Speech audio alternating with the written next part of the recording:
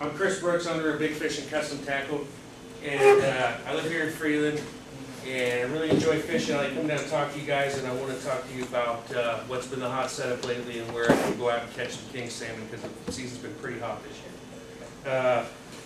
For honorable mention, I'll talk about downriggers. I'm not a huge fan about fishing with downriggers, but I did get a fish off of one this year, so I figure I should probably share that with you guys.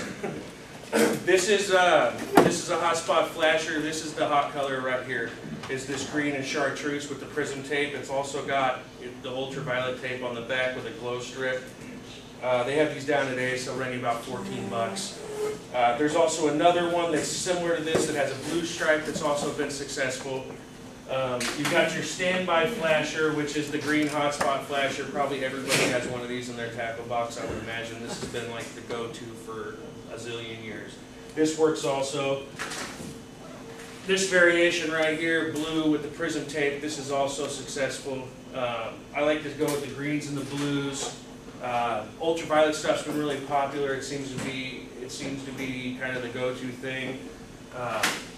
This is the ultraviolet needle squid that they make. Gold Star makes these, Silver Horde. You can find these at Ace and a lot of the sporting goods stores around.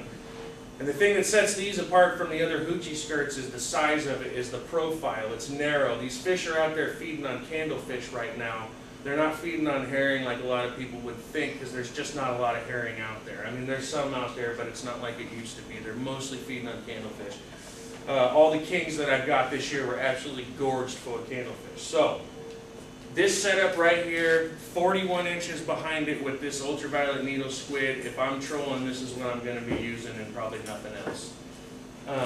Also, another successful lure is the ultraviolet coho killer. I like the whites.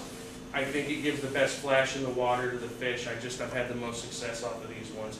There's also a spatterback one, a green and blue spatterback one, which is popular. There's a cookies and cream pattern, which is really popular also, but if it was me for my money, I'm going with the ultraviolet. And like I said, it's about the narrow profile. You're tricking these guys into biting this, because their main forage, like I said right now, is candlefish, and so you want to match the hatch, as they say. So are you saying this particular setup right now in this time frame, or this is what you would do every year in this time frame? This is what I would use every time when I'm going king fishing. If I was out blackmouth fishing in the winter, I'd be using this same setup.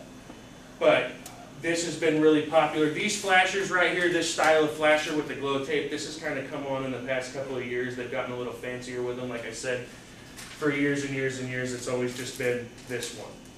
And I've used this and had success in the past, but this has been hot. This is what a lot of the local, I call them local pros, because there's a lot of guys around here that have been fishing for a zillion years and know these waters better than I do and better than most of us. And so this is what, like I said, a lot of the local pros are using, is this style flasher with this kind of color scheme going on it.